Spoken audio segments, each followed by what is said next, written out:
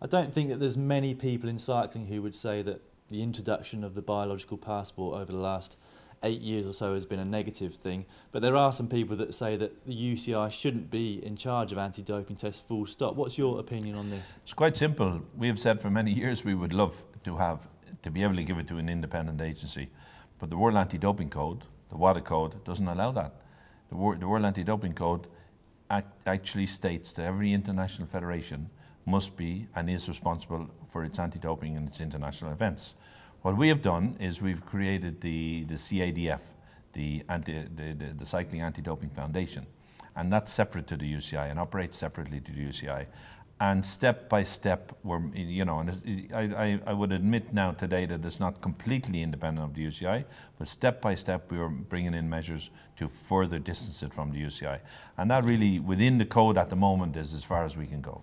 I think it's fair to say that the UCI and yourself have come in for a fair amount of criticism, especially over the last 6 months or so.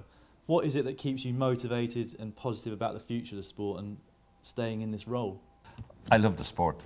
I'm passionate about sport. I have been all my life, and I've worked for this sport all my life, and I continue to work for this sport and continue to travel the world. As I told you before we started the interview, in the past 7 days I've been on 9 airplanes, and that's to go and help and meet people to develop the sport.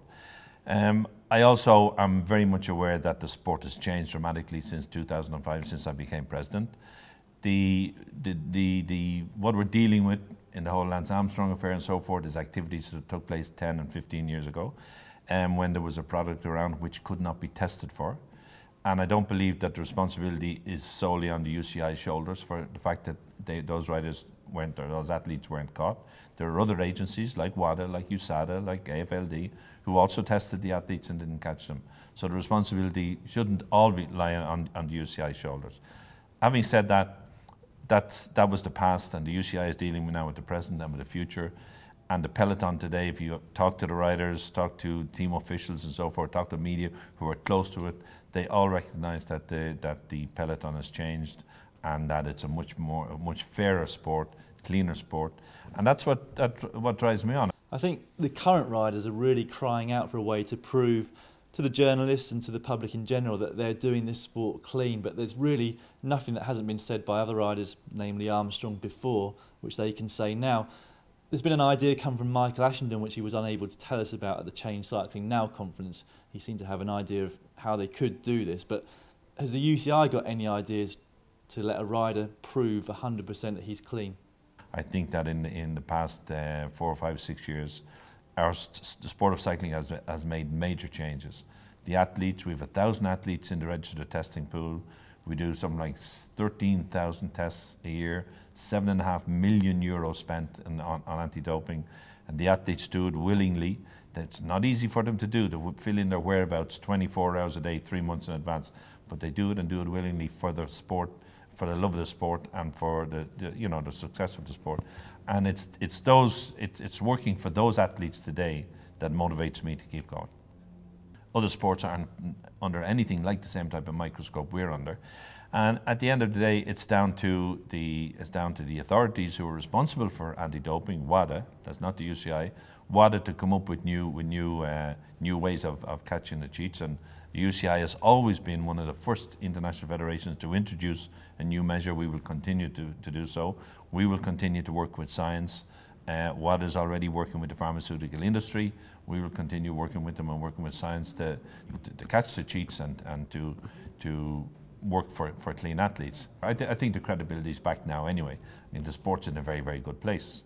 And when you look at London last year, 1.5 million people on the roadside for the Olympic Games road race, biggest crowd in the history of the Olympic Games for any Olympic Games event. The track was absolutely amazing, the atmosphere on the track, mountain bike and BMX. Our sport is in a very good position. There were sort of veiled threats made about the possibility of cycling going out of the Olympic Games programme.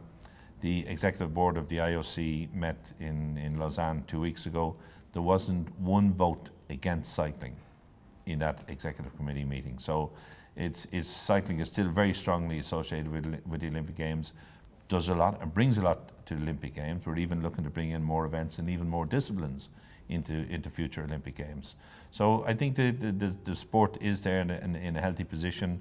Once we continue, as I say, to work with the federations and our stakeholders today going forward, and that's why the importance of the stakeholders consultation is very important for us. It's something we probably should have done maybe 5 or 6 years ago, and you know. But anyhow, we're doing it now, and it's a very interesting process, very interesting to see and hear all the ideas, and try to compile all those and get them into some sort of order so that we can move the sport forward the way that all of the stakeholders want us to do.